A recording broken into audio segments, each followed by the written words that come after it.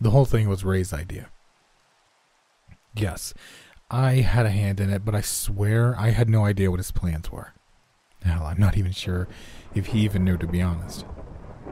I had a hard time making out his words at first because he was just so excited to the point of barely being able to form a legible sentence. The main thing I got from the phone call was to get to his house as soon as possible. He's usually a pretty composed guy, but something had him riled up, something serious. We'd been friends since we were kids, ever since I helped him with a burgeoning bully problem in the 6th grade. Ray was really shy and quite small for his age, so the bigger kids would lay into him pretty good. I didn't know anything about him at the time, but he always sat alone at lunch. When Ronnie Blige and his goons started harassing him one day, I couldn't let that shit slide. I wasn't especially strong or outgoing myself, but I could never stomach the bigger kids hassling the smaller ones. As soon as they swatted his lunch off the table and pushed him to the ground from his chair, I ran over before taking the time to consider my actions.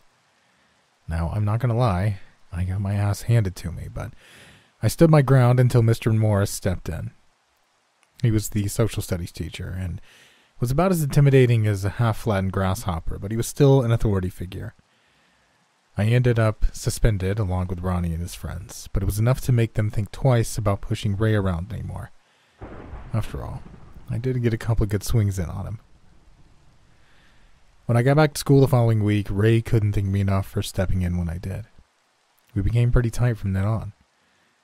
Jess was Ray's sister, and I developed a crush on her soon after my friend introduced us. Out of respect for my friend, I never acted on my feelings, but the friend zone knocked me out of the running anyway. The three of us spent a lot of time together over the high school years, and we managed to hold on to that friendship after they left for college. I never went to university myself, and I was never the best student, due in part to my fairly erratic life at home. I won't go into specifics, but my parents' relationship was always rocky at best. Of course, I wasn't exactly the sharpest tool in the shed either. When we learned the national anthem back in kindergarten, I wondered what Dawn's Early Light was. Of course, I didn't ask anyone. Nope, I just assumed it meant really bright and started using that shit in sentences. Wow, the sun sure is dawn's early today. Can I close the curtains? It's way too dawn's early outside. Don't call me stupid. I'm dawn's earlier than you. Yeah, I was about as dawn's early as a cave in the middle of a moonless night.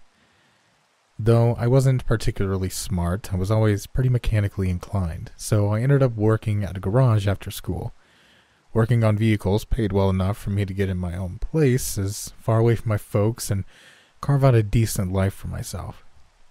Ray dropped out of college after a couple years, while Jess worked on her law degree for many years after. She always did like to argue.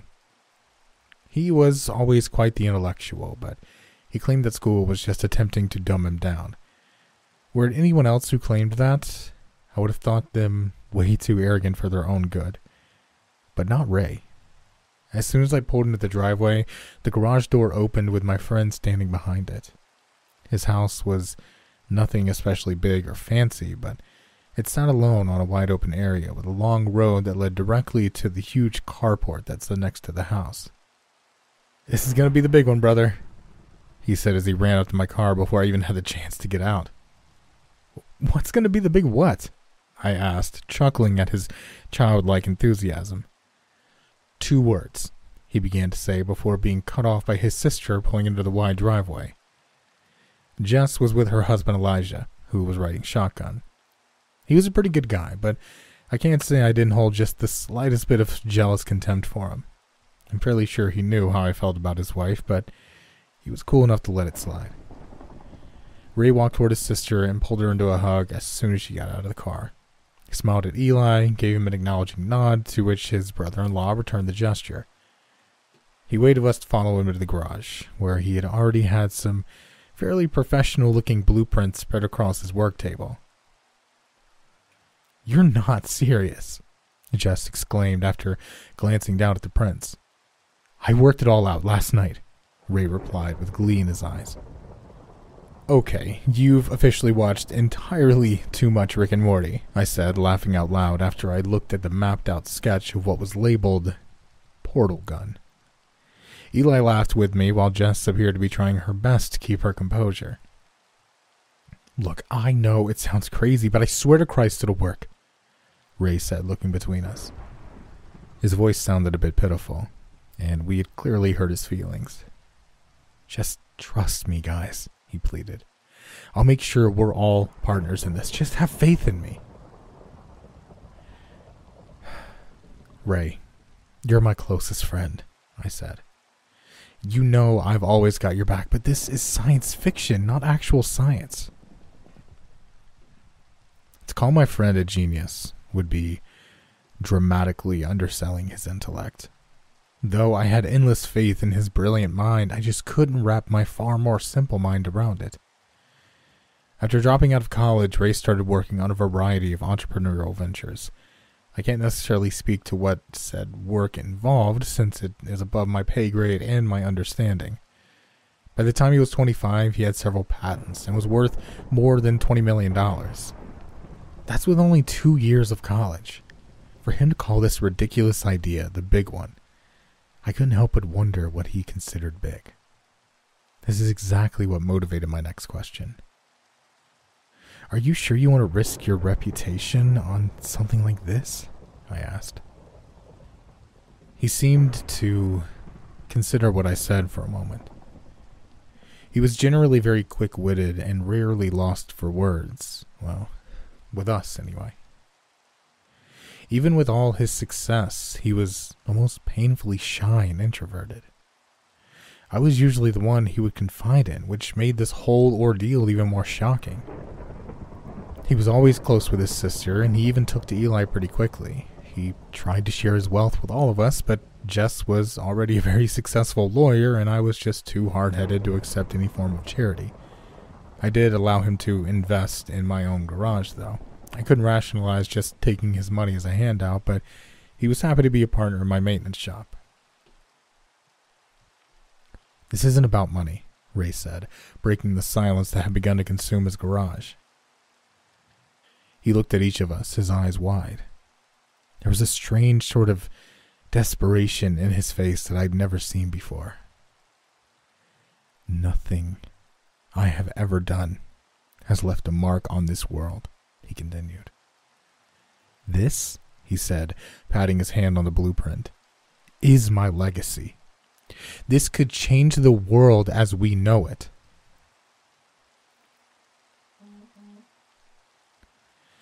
My mind was made up before I looked at Jess and Eli for confirmation.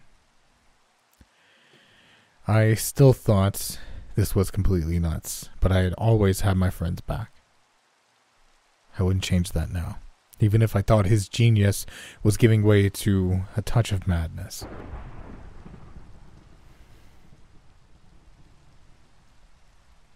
Okay, I said, giving him a half smile. What do you need me to do?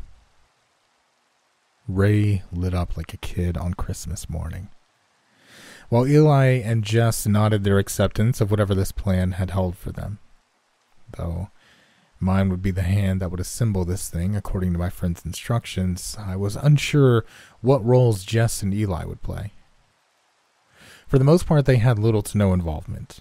I assumed Rae just invited them to be part of it since they were part of our small circle of friends and family. The design was far simpler than I could ever have thought, but my friend had absolutely no doubt it would work.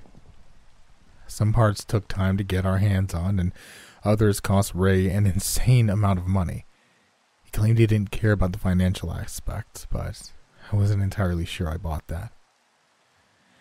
Still, I couldn't believe how much he was willing to pay for this ridiculous venture. I'd never seen him so blindly driven before. Honestly, he scared the hell out of me sometimes. My friend had always been a calm and composed individual, but he completely lost his shit at times during this process. I'd never seen this side of him before, and I even began to fear for his sanity. There were several times during those first few months where he would throw parts across the room or pound on the work table until his knuckles bled. There was something in his eyes at those times that caused me to feel very uncomfortable. He was like a man possessed, more so than one driven by a goal. After 3 months, we finally had our first finished attempt. Finished. When Rae aimed it at the wall and pulled the trigger, it did little more than lightly scorch the wood. He flipped out. He screamed at the top of his lungs and launched the gun at the concrete floor. He stomped his foot on it, still yelling and swearing so much that his words didn't even sound like any form of recognizable language anymore. He proceeded to beat and kick everything in sight. He punched the wall until the wood splintered from his blows. As soon as this legendary tantrum started, I got the hell out of there. I just walked around to the back of his house and lit up a cigarette while he tore the garage apart. After a while, his guttural bellows didn't cause me to wince anymore, but it was probably a solid hour before he calmed down. "What the hell was that, man?" I asked when Rae finally walked out of the demolished garage. "I'm sorry," he replied, staring at the ground to avoid eye contact. I've just put so much money into this," he continued. "I can't fail." "Maybe you should just walk away from it for a bit," I suggested. "No!" he screamed out as soon as the words left my mouth. "Whoa, now," I said, backing away from my friend. "I'm sorry," Rae said. They won't. I can't stop now." "They won't?" I asked. "Who are they?" Rae continued to stutter, but he wouldn't give me a straight answer. He told me he was not feeling very rational at the moment and not to listen to any of his crazy words. I finally got him settled down, and he agreed to take a few days off to clear his head. I was trying to get him to just drop this whole thing, but he wouldn't hear it. We didn't talk for a couple weeks after that day. It was probably the longest I'd ever gone without talking to him, but he'd freaked me out quite a bit. I had gone back to my regular schedule and resigned myself to just wash my hands of this whole ordeal. I felt bad for ditching out on my friend, but I wasn't going to take part in his descent into madness anymore. Just after 2 weeks after his meltdown, Rae contacted me again. He apologized for the way he'd acted and practically begged me to come back and help him. "I worked it out," he said in a trembling voice.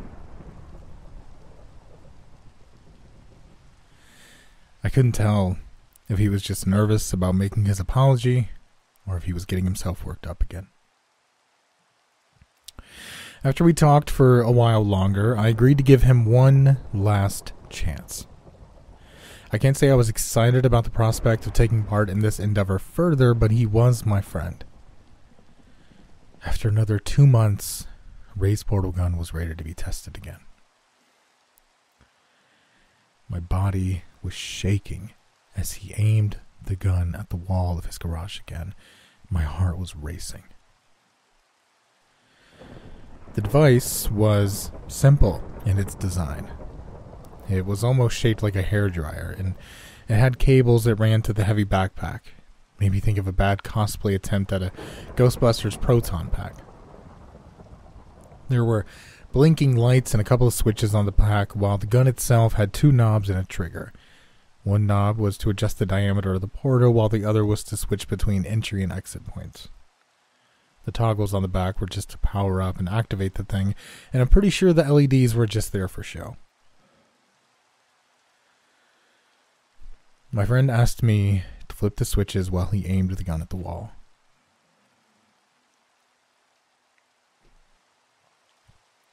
"Here goes nothing," he said, his eyes wide, manic. As soon as he pulled back the trigger, a small glowing circle of orange light appeared on the wall. He turned the first knob, and the light widened before my eyes.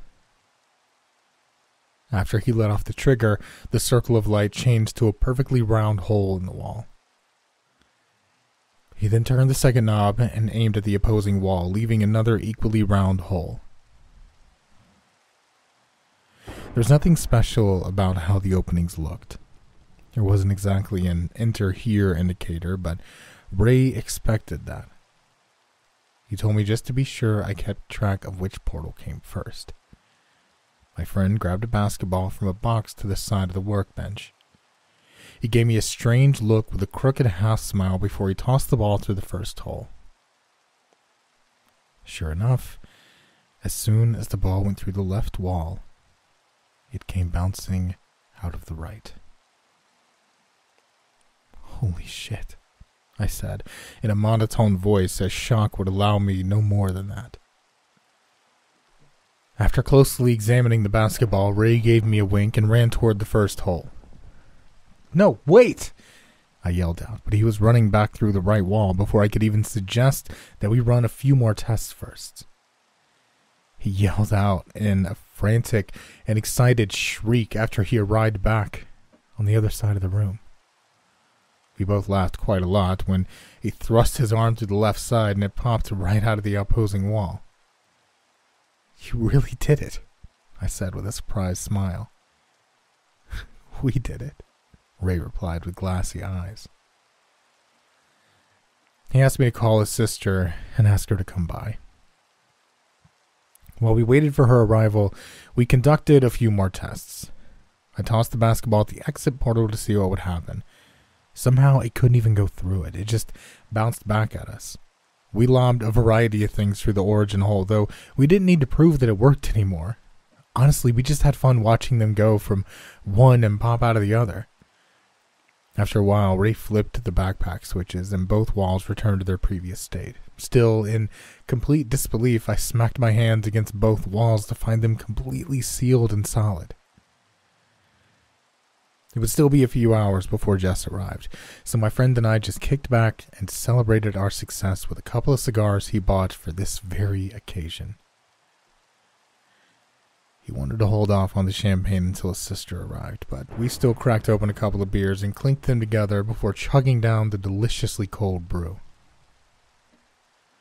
It was getting dark when Jess and Eli finally pulled into the driveway. They didn't seem overly amused about coming out here, but they changed their tune after we gave them a demonstration of our accomplishment. They both just stared on with wide eyes and slack jaws as Rae strolled through one wall and out the other. They were at a complete loss for words until we popped open the champagne and passed around glasses. "I can't believe you actually pulled it off," Eli said, barely aware of the drink in his hand. "I always knew you'd change the world, little brother," Jess said with a wide smile. Rae was wearing a proud look on his face as he admired his own work. "If it's like they say, you ain't seen nothing yet," he remarked, halfway to himself. "That's the second time you've mentioned they. Who the hell are they, actually?" I asked. "Huh?" my friend replied, seemingly pulled from his own thoughts. "Oh, figure of speech," he continued dismissively. I studied his face for a moment. He didn't look like himself at the moment. His eyes were somewhat manic again, and his lower lip appeared to be twitching. "You okay, man?" "Mm-hmm," he replied, not taking his eyes from the portal gun that lay on the table. After a few minutes of an incredibly awkward silence that had encompassed the room, Rae reached out and flipped the switches back to the on position. He slung the pack across his back and clutched the gun in his hand. He turned to meet Eli's curious stare. "Do you trust me?" he asked. His whole body looked as though it was shivering slightly. I had no idea what had gotten into him all of a sudden. I'd assisted him on a number of projects over the years, from juicing up the turbo on his Mustang to helping him convert a simple and cheap drone into something with an incredibly long range. He had so many projects over the years I couldn't even guess how many different ideas he had, but I'd never seen him like this.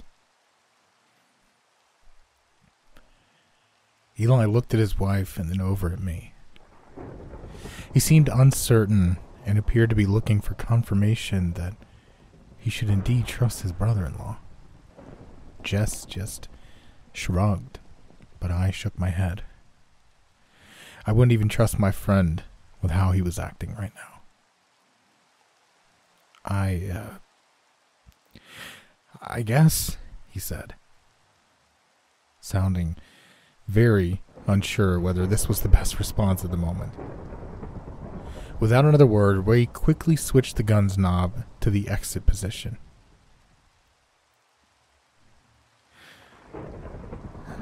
His expression grew even wilder when he held it outstretched in front of him, aiming the barrel at Eli's midsection.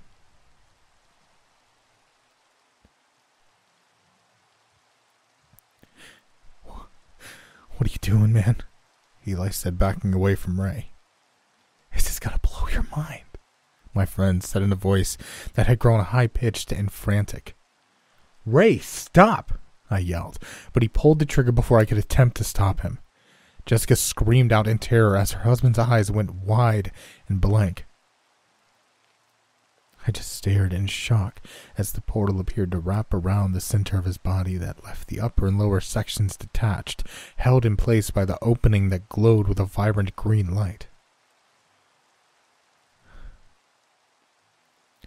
I did not see the room behind Eli through the hole, but what looked to be a completely alien landscape, with the neon-like hues emitting from the void. It almost resembled gazing through night vision goggles.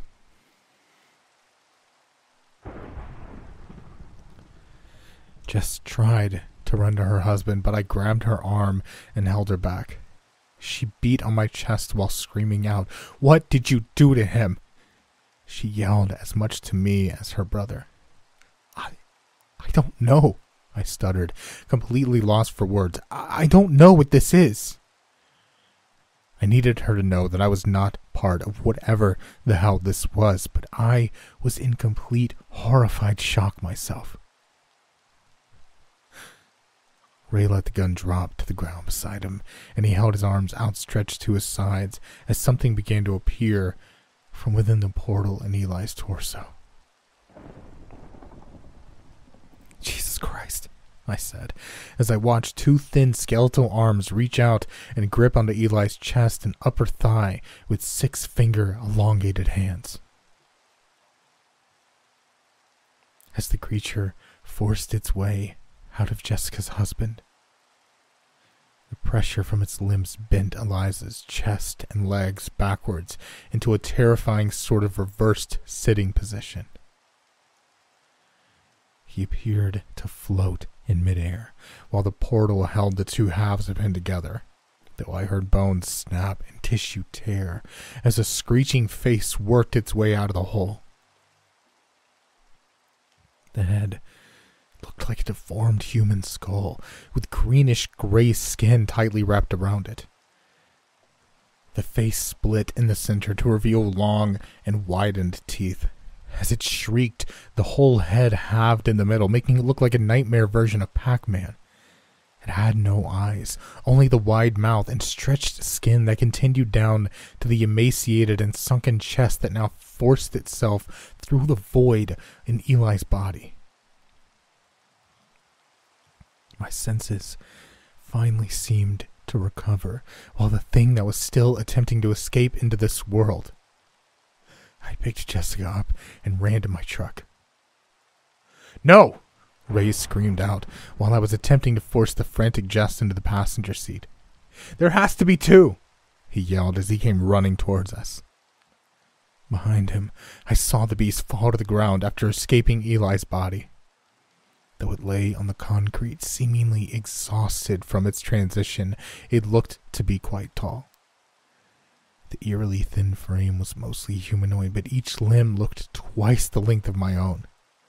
Its whole body looked like an elongated skeleton with that grayed skin wrapped around the bones. Rae got to the side of my truck and was pulling on the door handle. I'd locked it as soon as I got in, but he just kept yanking on it until it broke off in his hand. He screamed out again, and he barely sounded human anymore. He pounded on the window, instantly causing cracks to spiderweb across it. I kicked it into reverse and shot back out of the driveway, leaving my friend to fall to his knees. I took one final glance to see the portal disappear and the two halves of Eli fall to the ground. Clearly, flesh does not recover as well as brick and mortar with such things. Rae attempted to run after me as I sped away from his house, but even if he hadn't still been wearing the heavy backpack I had pedal pushed to the floor. Once I was sure that there was enough distance between us, I called 911. I had no idea what to tell them, so I just reported a possible homicide at Rae's address. I didn't stop rolling until my truck was running on fumes. Jessica had been catatonic since she watched her husband quite literally fall to pieces before her eyes, but at least she was alive. I considered driving home, but I was certain Rae would go there first if he was searching for his sister and I. I pulled off the interstate to find gas station and hotels right off the exit. My passenger was still out of it, so I checked us into one of the roadside motels after filling up my gas tank. I went ahead and just got one room with 2 beds, so I could keep an eye on her through the night. I didn't want to creep her out or make her feel like I was holding her hostage, but my head was still spinning from that evening's events. I still can't believe my friend had gone so far off the deep end. Had this been his plan all along? Had he just been using me to bring whatever the hell that was into this world? Jess just lay in the bed across from me, still shaking all over. I would have to try and get her help soon. Hell, I would have to get myself help for that matter. Her body was faced away from me, so I walked over to where she lay to check on her. She was out, thankfully. I could only hope that rest would help her troubled mind. It was just when I was about to attempt to lay down myself that my phone rang. I was apprehensive at first, unsure if it may be Rae attempting to contact me, but no. Given the bizarre circumstances the police found when they arrived at my friend's house, I would have to make a statement as to the events that took place. The detective told me that they found some video footage at the scene, and I would be required to make a statement. He sounded confident that I wouldn't be facing any charges, but they needed to hear my account of what happened. I couldn't help but wish I'd taken the time to locate a payphone before placing the 911 call, but I wasn't exactly thinking straight. I made arrangements to have someone pick up Jessica in the morning, at which point I would make my way to the police station. I was still very uncertain of what to expect, but I knew Jess was going to be in need of some serious psychological care. The investigator was actually far more understanding of my apprehension and concerns than I would have expected. An ambulance arrived at the motel just a couple of hours later. Jessica was still out of it, but the paramedics assured me they would get her the care she needed. After they took off, I headed back toward the city I fled from only a handful of hours before. Having driven for longer than I realized the previous night, it took me a while to arrive at the station back in Rae's neck of the woods. My thoughts were all over the place, but I just wanted this nightmare to be over. Detective Leary was waiting for me in his office when I arrived. He was an older guy, but I think he appeared more aged than he really was. He had thin brown hair that receded back a good bit. He wore a thick mustache and rimless glasses. He spoke in a friendly tone, but his expression appeared quite stern. There were 2 other individuals in the room when I walked in, but they showed no motivation to introduce themselves. They both wore dark suits and had a similarly cold expression on their faces. They were both maybe mid-30s. The shorter of the 2 had a shaved head, while the other sported a blonde buzz cut. Neither of them said a word while they just stood at the back of the room. The detective told me the 2 men were in charge of the investigation, though he would be the one asking the questions. I knew nothing about any of the room's inhabitants, but Leary came off a little intimidated by the duo in the nice suits. It's very possible he was just one of those particularly skittish people, but Given the pictures on the walls of seemingly very important individuals shaking the detective's hands, I had to assume it was just these particular men that made him nervous. At the officer's request, I recounted the events of the previous day along with the details of the project we'd worked on these past few months. It was a grueling conversation, and retelling these facts caused me to physically wince multiple times. I don't think I'd allowed myself to really take in everything that happened until this very moment. By the time I was finished with my story, I found myself just staring at the desk I sat in front of, barely holding on to my own sanity. Nobody said anything after I told my side of things until Leary asked for me to step outside for a moment. I shook my head to snap out of my vacant stare and just nodded to the man before walking out the door. A good 30-40 minutes passed before I was invited back in. As soon as I strolled through the open door, the two silent men walked quickly past me without so much as glancing in my direction. "They seem friendly," I remarked to the detective before the two were out of earshot. "You have no idea," he replied.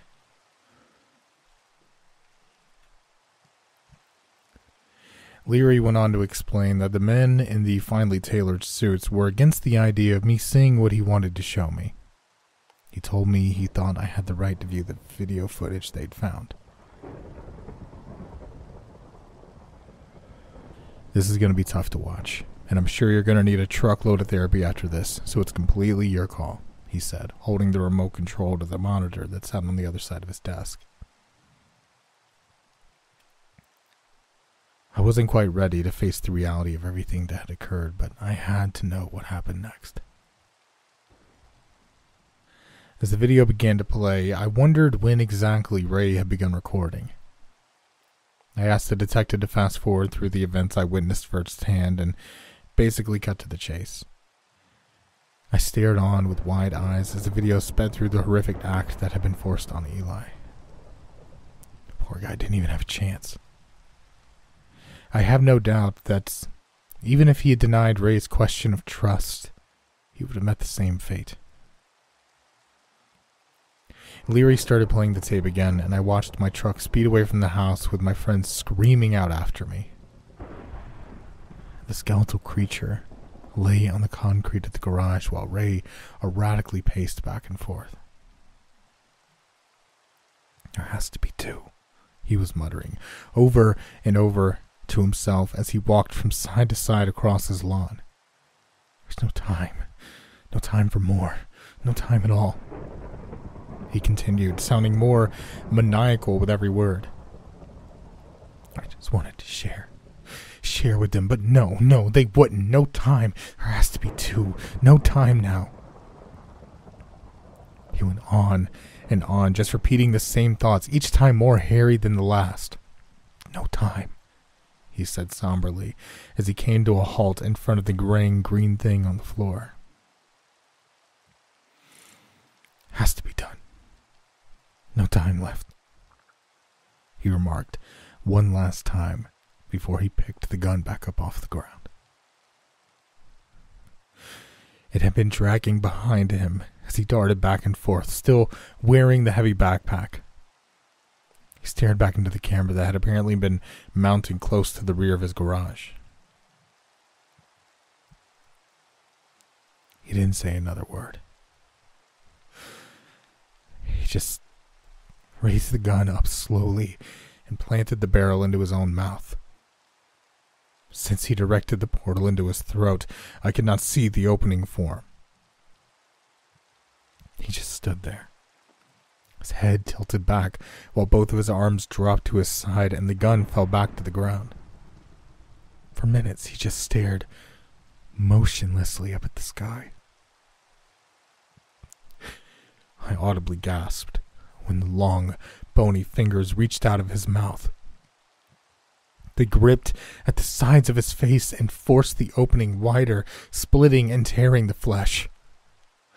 I fought against the lump forming in my own throat as I looked on while Rae's face was ripped and his skull cracked and splintered. His neck bulged and tore open while sharp twigs of rib bones pierced out of his chest.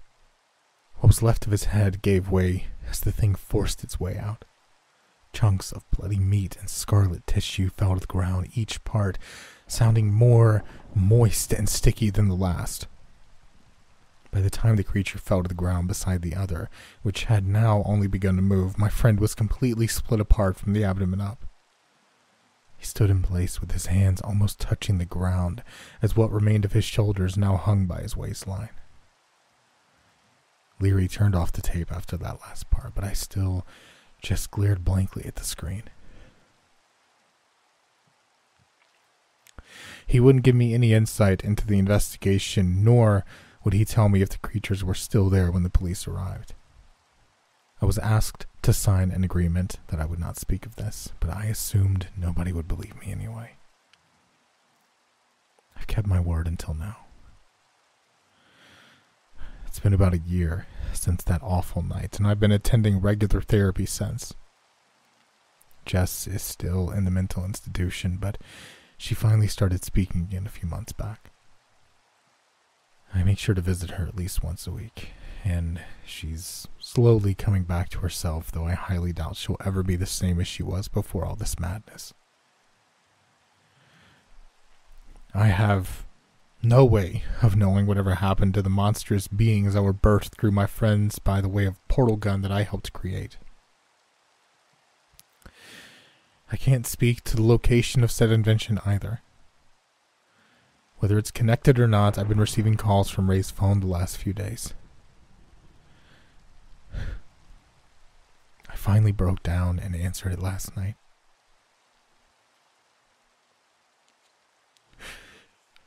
I don't know how, but it was my friend's voice on the other end. He sounded different, which is not surprising as his head was fragmented into bony and bloody chunks. Somehow, I believed it was him, though I had no idea how that could even be possible. 2 more, it said. Has to be 2 more. I immediately hung up the phone and threw it to the ground. I stomped the damn thing with the heel of my foot until it was just shattering of plastic and glass. I couldn't be sure of what those words meant, but I'm not sticking around to find out. I'm packing my shit and I'm getting the hell out of Dodge. Hopefully, I can convince Jess to come with me, if I can even get her out of the institution she's in. Either way, I won't wait around to see what happens next. I can't know what my friend's true motivation was behind all this. Just please understand, I would have never let it go this far if I could have known what he intended. He said we would change the world together. I want to give a quick thank you to all of my $5 patrons and members. Absinthe Alice, Alice E, Amathest, Amet, Carolyne, Cristina Smith, CT, Debratikus, Elisabeth Watkins, Ellis G, FuriousWeasel, If in Doubt, Flat Out, Jesse Jess, Justnya Zeromski, Karon Parrett, Kat, Lee Riggs, Lynsey Pruett, Melody Evans, Melissa Burwick, Mindy Bannon, Moon Potato, Nicholas Moore, Nikki Parsons, Nova Nocturne, Patricia Rodea, Rae Clegg, Sentinial, The New Ongome 24, Tiger Princess, Triumph, and Victoria Stepp. Thank you all for the continued support, and thank you to everyone who continues watching videos. It's been a really great month, and I can't wait for you all to hear the best of coming out next, and I hope you all have a wonderful rest of your month. Take care, everyone. See you soon.